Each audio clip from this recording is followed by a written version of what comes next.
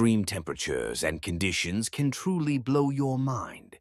Take Furnace Creek, California, for instance, where the hottest temperature ever recorded reached a blistering 134 degrees Fahrenheit.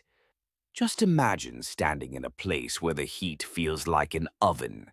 Now, flip the coin to Antarctica, where the coldest temperature ever recorded plummeted to a bone-chilling minus 128.6 degrees Fahrenheit. That's so cold it's hard to even fathom. Then there's Dallol in Ethiopia, the hottest inhabited place on Earth, where the average annual temperature hovers around 94 degrees Fahrenheit. Living there must feel like being in a constant sauna. And if you think that's hot, consider this. The highest temperature ever recorded in space was a staggering 3.6 billion degrees Fahrenheit, found in the core of a supernova. That's hotter than anything we can imagine on Earth. Extreme weather can also be devastating. In 2010, a massive heat wave in Russia pushed temperatures to 111.6 degrees Fahrenheit, resulting in wildfires and a spike in mortality rates. Nature's power is truly awe-inspiring.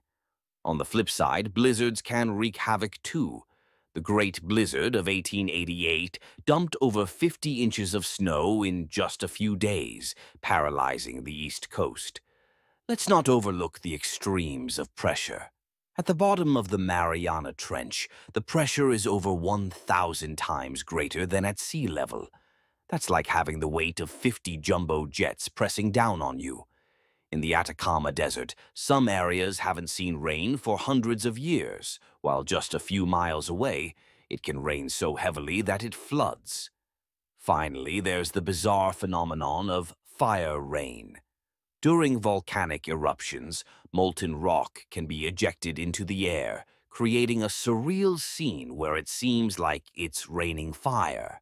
Extreme temperatures and conditions showcase the incredible diversity and power of our planet, reminding us of nature's ability to astonish and challenge us in ways we can barely comprehend.